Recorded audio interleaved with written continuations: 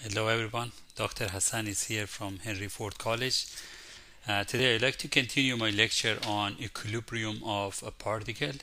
So in the first lecture we talk about 2D resultant force, how can we find resultants of two forces. Now in this case, if you look into point B, you can see point B is in equilibrium and there are two cables, cable BC and cable BA. They are in tension and the whole block at point D, the cylinder at point D is pulling the structure down, but those two cables are withstanding the structure. So in order to solve a problem involving 2D equilibrium, we start with, first we find the angles of, like if in this case I don't know the angle, I know the ratio is 3, 4, 5, I would need to find the angle. I'm going to call this angle phi, and I do know the phi is equal to tan inverse of 3 over 4. If I put in my calculator, I'm going to get 36.9 degree. So in the first step, I found the angle. Second step would be, we call something free body diagram. So I need to draw a free body diagram for this. And in this case, if I look into point B, I would see there is a whole weight of 60 kilogram. So again, 60 kilogram is not a weight, it's a mass. So I need to multiply it by 9.81, which is the gravity. It will give me 589 Newton. So that will be the force at this location. Again, by the way, W is equal to mg. And then in this case, the mass is 60 kilogram multiplied by 9.81, and that gives us 589 Newton.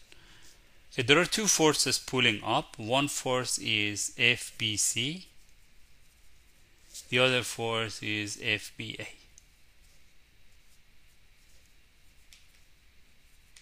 Okay, the first step, the step 1, is to draw a free body diagram for it. The free body diagram would be a way that we can communicate with each other on the problem. Now, the angles, one of them is 45, the other angle is 36.9 degree. So in the second step, in order to get in the equilibrium, in step 2, we're going to say that sum of f of x equal to 0, sum of f of y equal to 0. Again, our intention is to find the tension on those two cables. Those two are unknown. FBC, FBA are unknown. I have two equations, and in order to get the solution, if I have two equations, I have two unknowns, I would be able to solve it. So in step 2, I'm going to set the equation up. In step 3, we're going to find the solution for this equation. So in step 3 would be the solution for two equation, two unknowns. Okay. In the first step, after I draw the diagram, I can actually break the forces in x and y. So I can see FBC, the adjacent to it would be on the x. So again, this is x, this is y. The adjacent on x will be FBC cosine 45.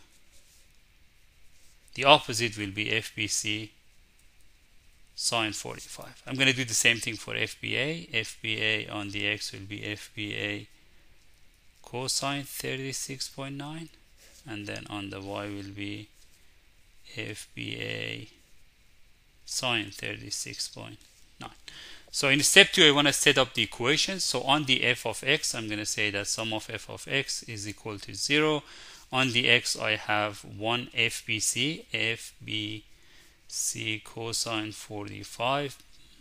Again, this is to the positive x. The other one is pointing to the negative. So minus FBA cosine 36.9 equal to 0. And then I can write the same equation for f of y. Sum of f of y equal to 0. On the y, I'm going to have on the y, I have these two forces pointing up, and then 589 pointing down. So I'm going to say FBC sine 45 going up plus FBA sine 36.9 going up, and then minus 589, which is going down. So I set up the equations on the x, on the y. Now I can solve them. In order to solve them, the easiest way that I don't like to keep it as cosine. I'm going to keep this. I'm going to solve for this. This is actually 0.707. And then this one is cosine 36.9 is 0.8. Sine of 45 degrees is 0.707. And then sine of 36.9, I got it as 0.6. So now when I'm looking for the solution, I'm actually bringing this there. So the first equation I have, equation 1, I have 0.707 FBC. You can keep it as FBC or could just short it for BC. So I'm going to call it BC minus 0.8 BA is equal to 0. Remember, you can keep the F, but the F to carry it, there will be lots of things to carry. So equation 2, I have 0.707 FBC, or I simply short it for BC, plus 0.6 BA is equal to, I bring the 589 to the other side of the equation, I'm going to get 589. Now in the top equation, you can actually solve one of them with respect to the other one, right? So I can say from this side, I'm going to say, again, I can bring this to the other side. I can simplify it as BC is equal to 0.8 divided by 0.707 BA. If I simplify it more, I'm going to get BC is equal to 1.13 BA. So I'm going to use this is called substitution method. I'm going to use to substitute the BC here. Okay, let's substitute it there. So I'm going to get 0.707. Instead of BC, I'm going to put that 1.13 BA. And I already have plus 6 BA. This is equal to 589. So now in this case, I can factor the whole BA. If I factor BA, I would be able to solve it. So let's factor BA. If I factor BA, I'm going to get BA into 0.707 times 1.13 plus 0.6 is equal to 589. And then the whole thing here, if you simplify this with your calculator, you're going to get 1.4. So I have 1.4 BA, so the equation will be like this. 1.4 BA is equal to 589. From here, BA would be equal to 589 over 1.4. The answer for this is 421 Newton. So we found the force BA or FBA. Now I want to find force FBC or BC. So once I found 421 from here, I can bring it substituted in this equation to find BC. Okay, so in this equation I have BC is equal to 1.13.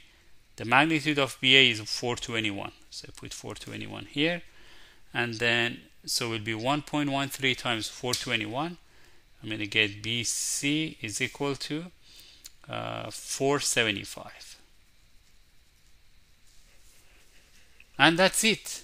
We simply set up the equation for a 2D equilibrium. The first step, we find the angle, we draw the diagram, we break it in x and y. Step 2, we set up the equations. Step 3, we solve the equation. Thank you for watching this